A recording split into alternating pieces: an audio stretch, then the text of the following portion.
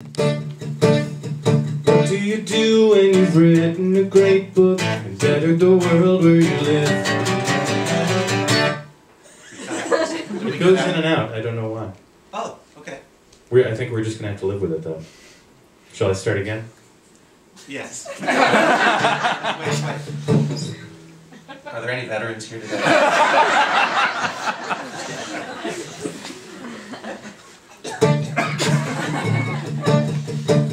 What do you do when you've written a great book and bettered the world where you live?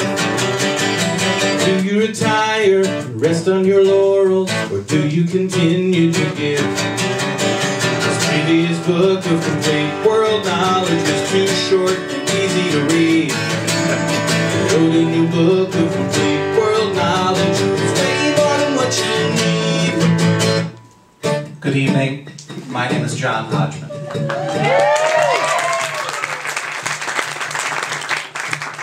As you heard in my theme song, some years ago I wrote a book entitled The Areas of My Expertise, a compendium of complete world knowledge. Now, some were skeptical, dubious. How could a book contain complete world knowledge if it is only 236 pages long? The answer was very simple. I was lying. There is, of course, more knowledge in the world, more knowledge being generated every day, and as it is generated, so I learn it. And when I cannot be bothered to learn it, I make it up. As well, my life has gone through a remarkable transformation since we last met. Where once I was a mere professional writer and humble former professional literary agent, through strange fate and unexpected circumstance, I have since become a very famous minor television personality.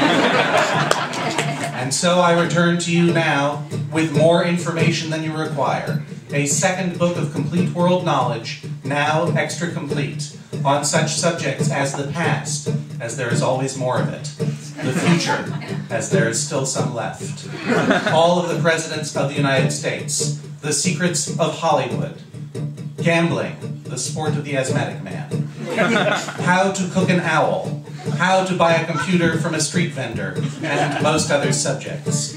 Now, because I have a new book, I naturally need a new theme song. So here is my troubadour, Jonathan Coulton, to sing to you. If you listen very carefully, you will hear everything you need to know about me in his song. He sells computers and funny commercials in which he plays the PC. He wore a fat suit, he sneezed and fell down once, got nervous about surgery. Even though he's become hugely famous and wealthy, he's counting on you. If your computers are old and clunky, you know what you need to do. Because tonight, you're holding a key that fits in a lock, opens the door, and shows you a room that has a TV that's running an ad. It's making you want some new computer.